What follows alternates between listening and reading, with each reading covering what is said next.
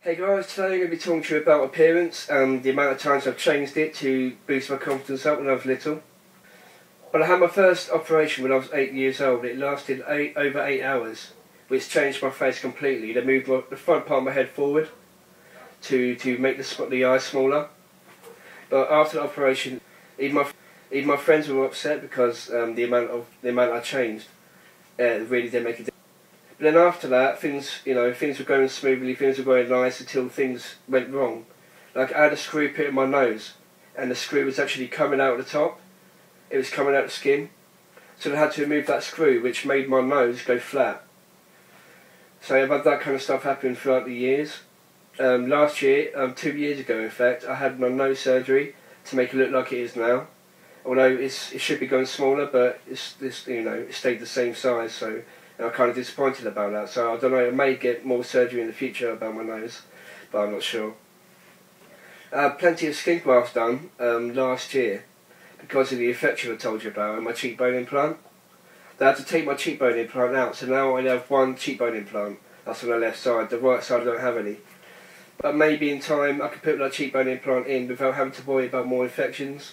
I'd be getting another skin graft put in under my eye to make my eye face straight again. I've done it several times, but it keeps going down due to the infections. But now I've got no infections, it should be able to go up and stay up without a problem.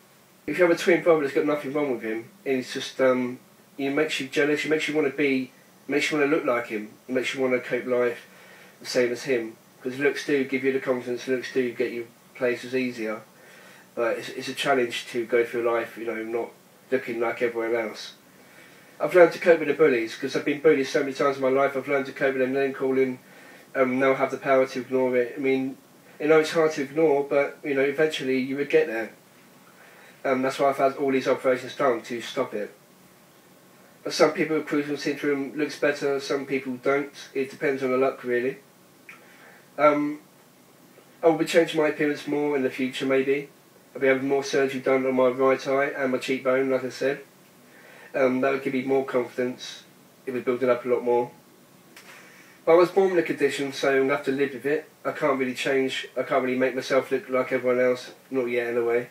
But I'm going to try hard. I'm going to keep going at the surgery. I'm going to keep fighting. But I know deep down inside it's not about the looks. It's about inside. It's about the heart.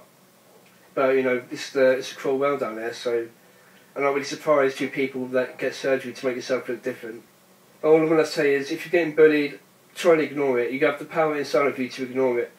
Sticks and stones may break your bones, but names will never hurt you. And the names did hurt me when I was little, but I learned to cope with it. I've had too many name calls, so I've learned to deal with it, and I've got through it. And so can you. You have the power to get through anything. You can. Of course, you can always get through it when you've got support with your family and friends. So you're not alone. You never will be alone. Another thing about appearance is I work out a lot. I go to the gym a lot, which it gives me more confidence. If I've got a nice body, it gives me more confidence. Even though it does hurt, it does make me feel dizzy and everything like that. I still do it because I want something to be proud of. I want something that will give me more confidence, something that I'm impressed with. That's why I do it. I never give up. I keep going and going because I want something good about myself and I want to be proud of it. And I'm proud of myself in a way. I'm proud of my talents.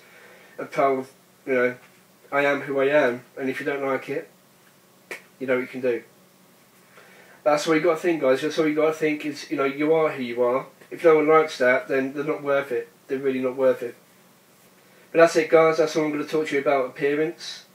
So please subscribe, guys, and I'll be making more videos. And as always, have a nice day.